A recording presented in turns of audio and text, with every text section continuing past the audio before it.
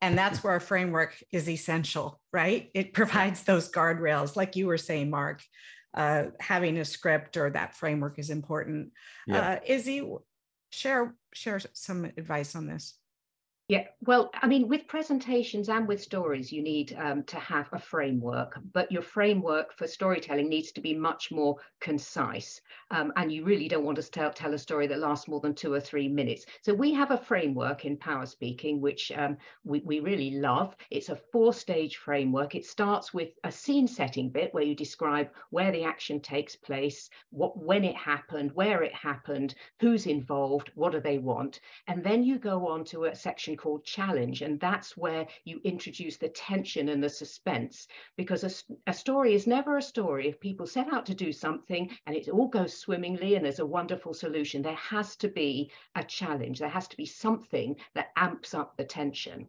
And then you have a point where somebody has to choose to take an action. The protagonists have to choose to take an action. And that ends with the resolution. And when you describe the resolution, that's when it should become clear why you've told the story and what's the relevance to the audience.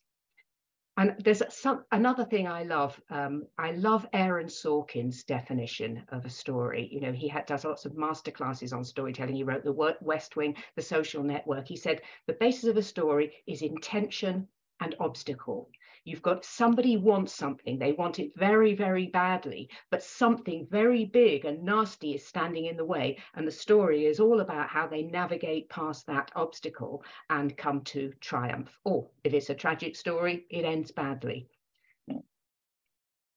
Thank you, Izzy. And I think it's important to note, it may have sounded like a lot, but you using a framework or whatever tool is best for you, that can be achieved in 1 or 2 minutes. Or longer if needed. It's exactly how I create my stories, by the way. I never, ever, absolutely never start in PowerPoint.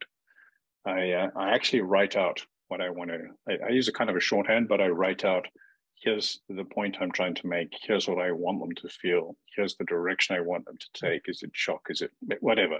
I write that out. It's a shorthand that I understand. Mm-hmm. And then I go back over that and I go, this should be a slide. This should be a visual, something of that nature. And then this needs to be illustrated. That image can be illustrated with a story that will achieve this. It's extremely structured, actually. It sounds completely like it isn't, but it really is. And if you want to study how to do this, then go and find Billy Connolly, Eddie Izzard. I know he's a bit unfashionable at the moment, but Dave Chappelle. These are 3 of the best storytellers that exist. And absolutely everything they say is scripted. It sounds completely like they're on a stage and they're just firing at the audience. And it's like, oh, how can you say that? But it's completely and utterly scripted. And it's practiced and it's designed to take you up and down and up and down. And that's the process. Yeah. And that's how all the TED Talks are as well. People think that people stand on the TED stage and they just talk, but they have practiced for hours and hours and hours. And Steve Jobs, he's often thought of as the high watermark of presentations, and that it all sounded so spontaneous, but he would practice for hundreds of hours before every one of his presentations. So that's the trick, isn't it? You prepare, but you make it sound spontaneous, as if you've just thought of it. That's the real skill. That preparation, Mark, is also when you were saying that you struggle with, you find it difficult with an audience of 10. I'm sure there are people here as well who do that. And preparation, and I'm not saying you've not tried this, but preparation is, of course, the key to overcoming that. One of the things that when I worked with Sarah and Ralph and training people is there's always that, okay, I'm in the middle of a presentation and I stall. What happens? My brain has frozen. Where do I go? And that takes you back to muscle memory.